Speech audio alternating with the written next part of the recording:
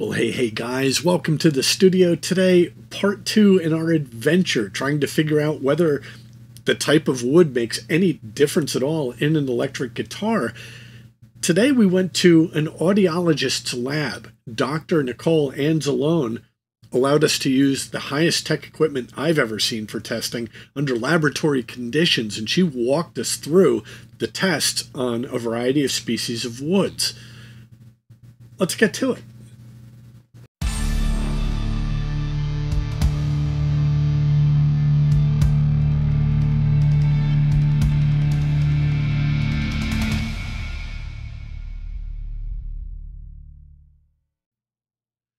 Now, Dr. Nicole is a local drummer, musician. She's very good at what she does, and I had a few questions for her. Hi, my name is Dr. Nicole Anzalone. I'm a doctor of audiology. I own a practice in Fayetteville and Camillus in New York, and I started learning neuroscience. So I have my master's in neuroscience from Syracuse University and a doctorate in audiology also from Syracuse University. And I graduated in 2007, and I just love the science of sound. And you're a drummer. Yes, and I'm a drummer too. And it sounds like a little bit of a contradiction, but I do protect my hearing.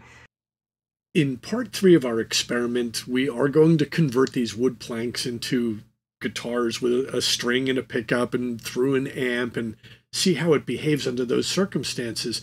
But today our question was, what does the wood do if you apply a pure tone frequency to one end of it and then put a microphone on the other end of it while the board is suspended off the floor with a 2-inch pyramid foam?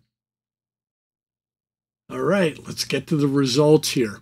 4 different types of wood, all facing the exact same laboratory conditions. We applied a transducer to one end of the board, applying a pure tone sine wave at 250 hertz.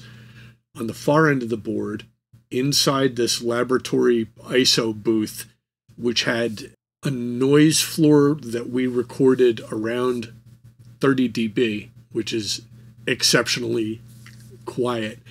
If I go into the quietest place in this studio, the best I can achieve is about 38 dB. So this is quite a magnitude quieter than that. We ran one of her testing microphones at the far end of the board and recorded what the wood was actually doing while it's being vibrated with a pure sine wave at the opposite end of the board.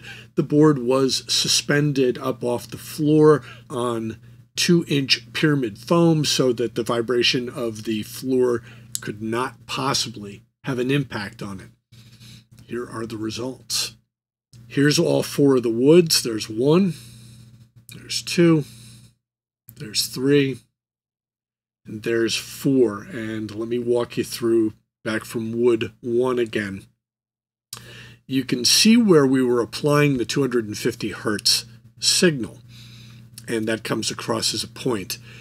We also see that there's the next peak above that happens around 750 hertz.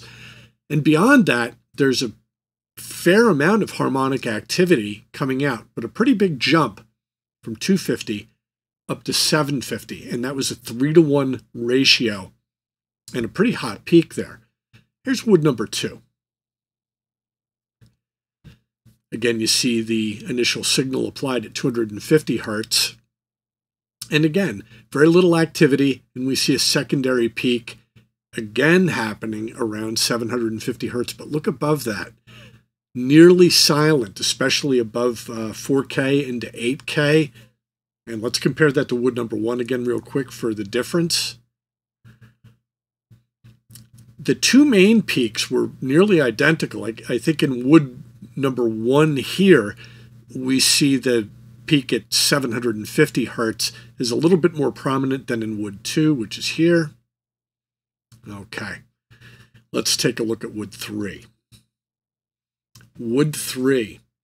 This is the first time that we're seeing some real evidence of activity around 500 hertz. This is a 2-to-1 ratio off of the input frequency of 250. Again, let me bring you back to wood number 2. Keep your eye on the 500 hertz. Nearly non-existent, but yet here it is. And again, that additional peak at 750 hertz, and a couple small peaks, but nothing like what we saw in wood 1. Wood 1 had nothing at 500,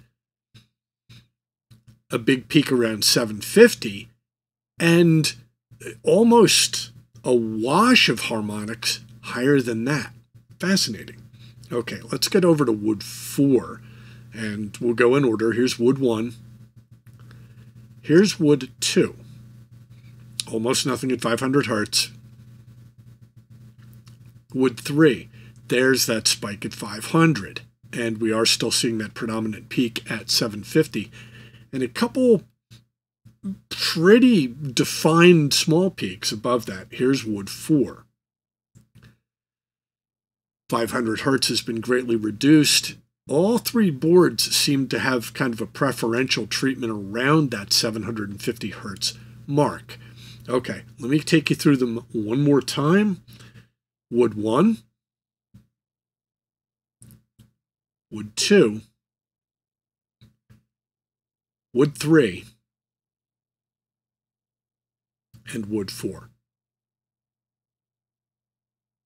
We saw some differences in the FFT. Can you tell us what the FFT is? So that's a fast Fourier transform.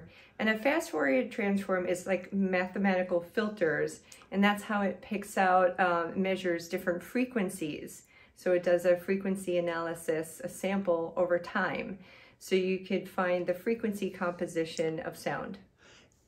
Now, we input, say, a source into a piece of wood at 250 hertz. The wave that we're putting in, that was 70 dB, is that correct? Yes. Okay. Would you consider that to be a sine wave that you put in other words, free of harmonics?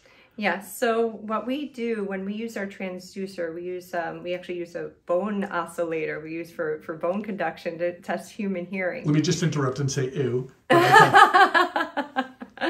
So we place it on the skull, and it vibrates at a certain frequency, and the frequencies are calibrated to be pure tones.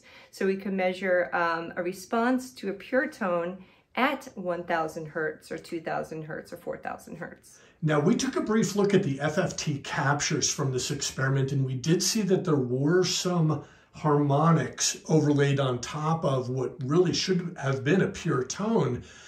And if we see some differences from one species of wood to another species of wood in terms of how loud or how distantly spaced those harmonics were, in this scientific lab experiment here, do you think that there's any possible way that those differences that we saw could be attributed to anything other than the species of wood? As long as we have a quiet environment and a controlled environment, the responses should be just from the resonance frequencies of the wood. Now, this laboratory, these are regulated. You have a minimum recommended dB or allowable dB in that room that we were using, which I believe they set a minimum for you at 40 dB. Yes. We measured that room at 32 dB, so kudos to your room builder.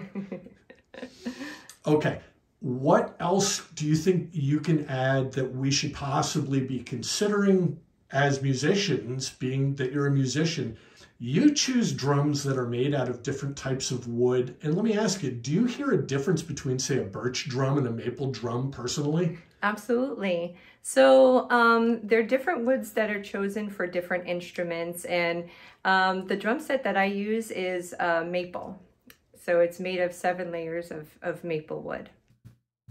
But what does that mean for us as guitar players? Well, when we pluck a string, it's vibrating. And that vibration is getting transferred into whatever wood we're using to build our guitars with. That's really not different than using a transducer to force a vibration into wood at a very specific tone or a very specific pitch, like tuning a string. Since a guitar has multiple strings on it, a variety of things could happen. But if we isolate just one frequency and look at the behavior of the wood, and in our cases, we're seeing some radical differences, something has to happen whenever a vibration gets put into a piece of wood. In part 3, we're going to see what that actually means in terms of sound when we do the lab experiment that Dave Church helped us set up back in episode 1, which I will link below, and I hope that you watch. And please click subscribe so you get notifications. Click the little bell. And part 3 is coming out in about 10 days. This is a slow process that we're making sure the science is completely sorted to the best of our abilities so that we can come up with the answer.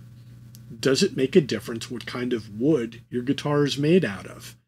From what we're seeing on these charts, the expectation is it should be audible, but we will know for sure. Stay tuned. And as always, please pop over to our Facebook group, Recording Tips, where the videos that we shoot for this channel often parallel the discussions that we're having in that group, including this one. You can come talk to us about it anytime that you want. If you see any flaws or anything and want to say something about the science or anything, leave a comment. I generally try to get back to everybody. Anyway, we got a lot of work to do, and in this case, more than ever. Let's get to it.